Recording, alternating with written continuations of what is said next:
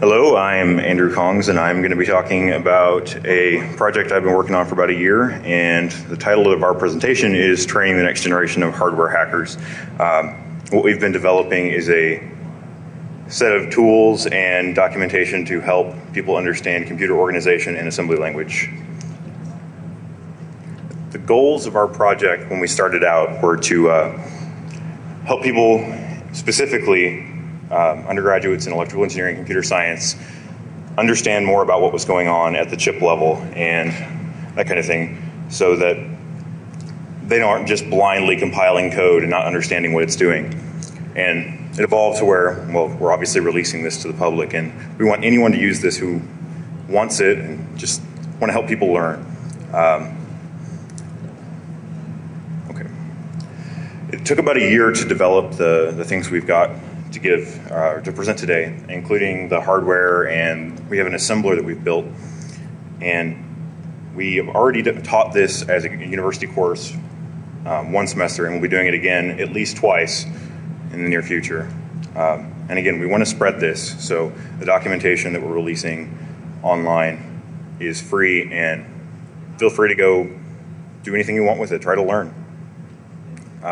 Assembly language itself a lot of times can be a whole lot more difficult to use than something like C if you want to get something done quickly, or just program a microcontroller. I can get something done in C in 10 minutes. In assembly language, it may take me an hour. But the point is that you're learning it so that you can understand what's going on, and you don't necessarily have to always use this, but it's a good way to understand and then do it in a smarter manner, and you can go back and debug it as disassembled code or something like that. So how are we going to help people learn assembly language and computer organization? Well, what we did was we developed an embedded system kit that we've got, and we wanted to put it in the hands of every one of the students taking our courses, so we had to make it cheap. One of the other problems is the embedded development software is really hard to use if you've never done it before. And double E's, or people who use it all the time, they look at me and say it's not that bad, but the truth is, if you've never seen it before, it can be really hard to use. If anybody's played with Code Warrior, it's not the friendliest thing on the planet compared to something like Java. But we wanted to give them a free, easy-to-use tool chain so that they could learn assembly language. So to get the learning curve down, we actually had to write our own assembler, and that's the better set of tools that we're going to be talking about. Talk about the development board before I talk about the assembler. The development board is pretty small. In fact, I'm going to have to show you videos of it because I don't think anyone's going to be able to see it. But it's based on a pretty simple Freescale chip, similar to a chip that was used on the badge a couple of years ago. There's only one chip on the development board, and you can load code on it over USB, still using that chip. It's a pretty unique device, so we decided to build our kit around that. And you only have 10 general purpose I/O pins, but for a learning tool, we thought that was enough. And it's, again, dirt cheap. We made 25 of them, or I'm sorry, 50 of them for $25 each. When we were doing this, we had to make a lot of decisions about what to use, and a lot of the textbooks for computer organization use MIPS, and we kind of abandoned that and went with what we knew, and what we knew would be more difficult to teach, but we give people a better understanding of assembly language. The instruction set for HCS08, which is the processor on the development board we built, is a little more complicated than something like MIPS assembler, but it's more similar to x86 or something. It's got a lot of instructions and a lot of addressing modes. And of course, again, the design decision came back to the chip that we've got is ridiculously cheap. It's almost disposable. We were expecting students to fry the chip and need a replacement, and it'd still be cheap to fix.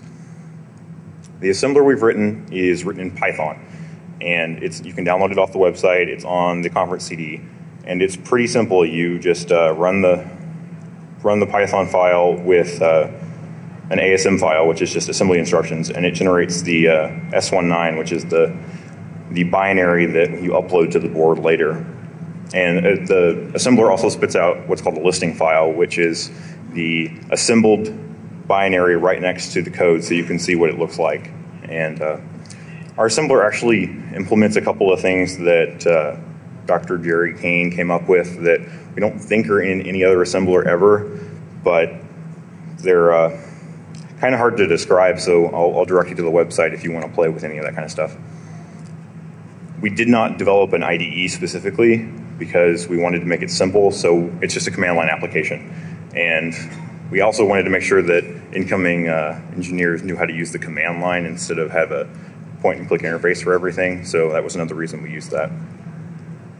The bootloader that is on the device is not something we wrote. It is something that Freescale wrote that we are actually planning to replace because we don't like it as much as our ideas for what we could do with something.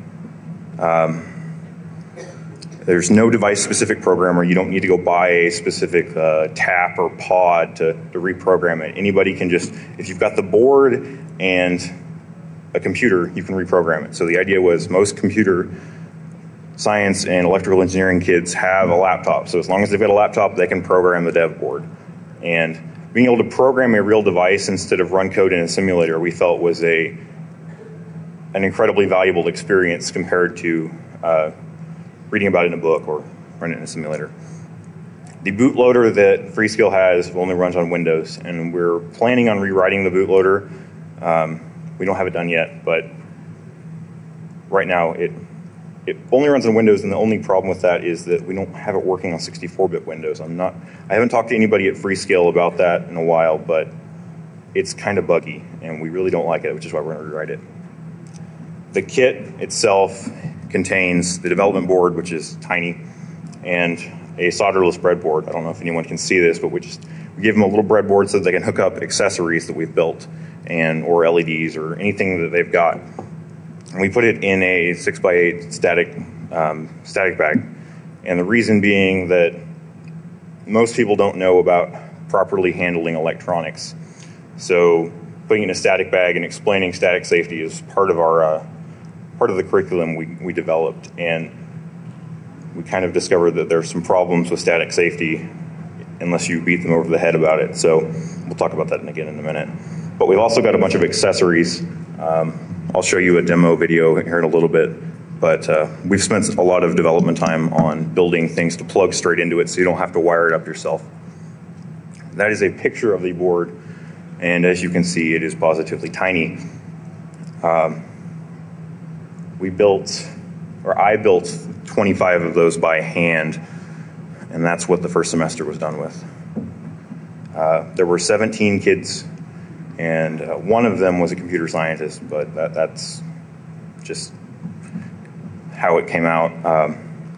There were 4 projects where they were given a board and asked to write code and actually provide a working project. It was an on or off type of thing. If they got it working, they got a good grade. If they didn't get it working, they didn't get any credit for it.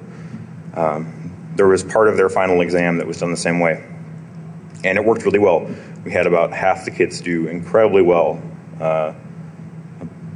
And in the remaining students, there were some that just didn't do well, but I don't think that was the fault of the course. We spent around $1,000 developing all this, and almost the entire dollar volume was spent building printed circuit boards. We've got a bunch of documentation online about the kit.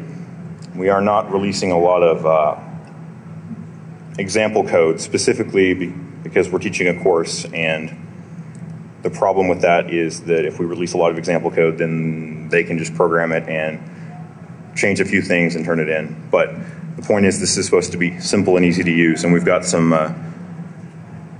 lot of helpful information online. This is some of the documentation we've developed, or an example of it, which is a state machine diagram for one of the accessory boards we've built. And this is simply emulating a traffic light. And this is essentially to teach how a state machine works. But as you can see, it's just 4 states, and the code for this project is incredibly simple, but that's one of the things we're doing, is building some of these diagrams. This is some of the real-world things we've included in the documentation. And this is called contact bounce or jitter. And this is one of the things we hope to show students is that it's not all theory. There are some real world problems with developing hardware and software. And this is one of the things we made them deal with last semester.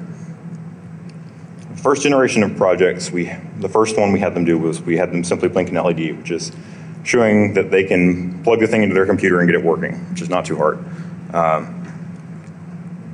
We then moved on to things like LED patterns, and I've got an example of, or a video of the accessory we built for that. One of them's a traffic light, and one of them's a little more entertaining. We have a small display that is an LED matrix where you no longer have enough general purpose I/O pins to just run the LEDs directly. You have to do some programming and clever tricks and interface with an external chip to be able to actually use the device.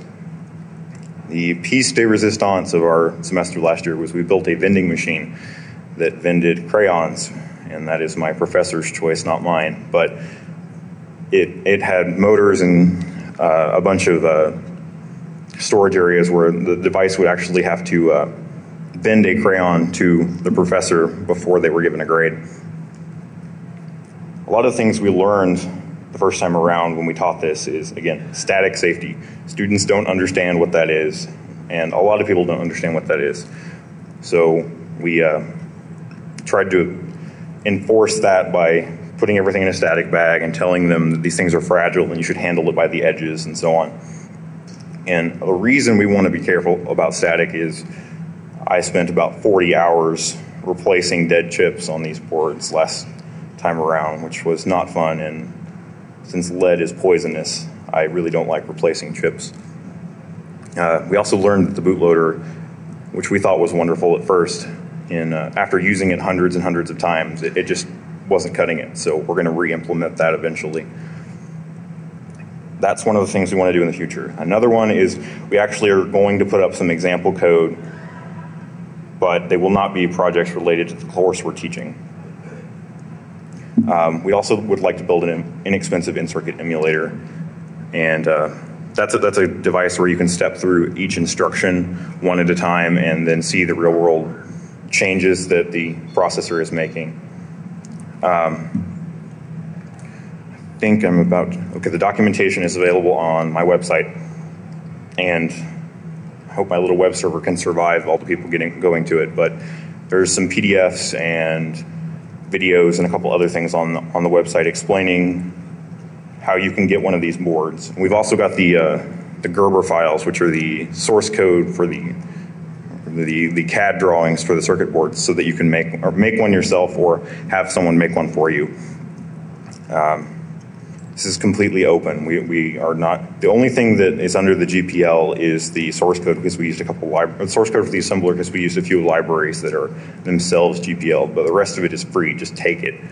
The parts list is online, so that if you have a blank PCB, you can put this together and start playing with it.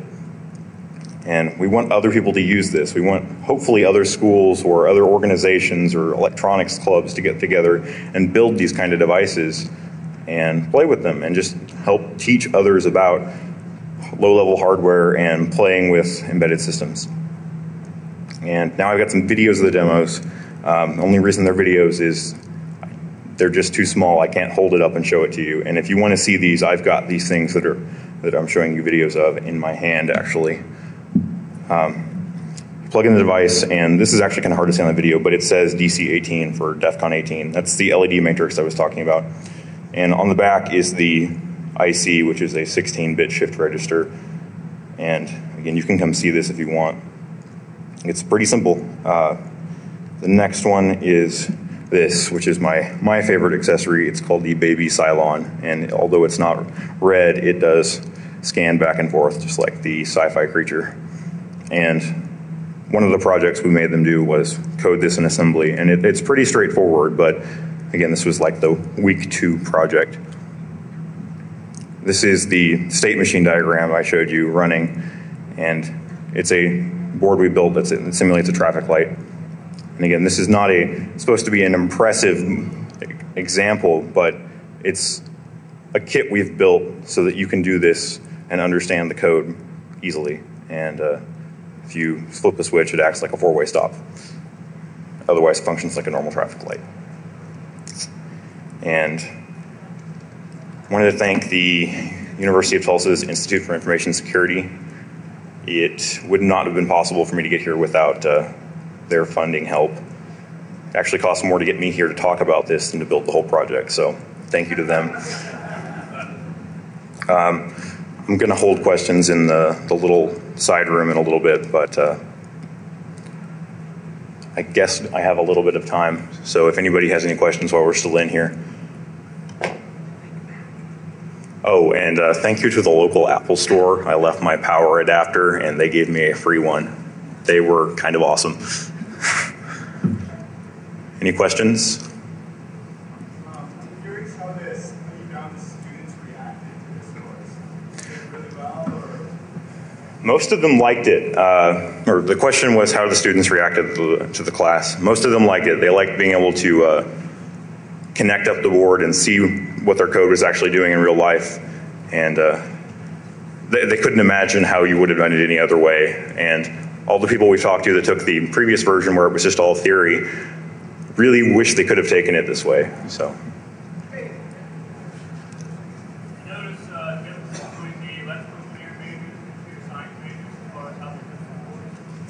Well, right now we only had one computer science guy take the course, but the main difference was that they had already had some coding experience, or the computer scientists have had some coding experience, where the double E's, this was their first opportunity.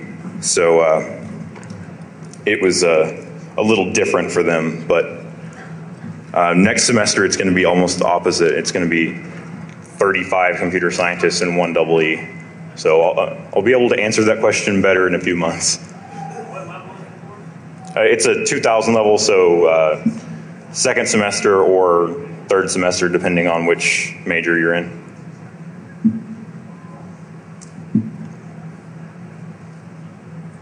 Okay, and I will be in the track 5 question and answer room if anybody has any questions.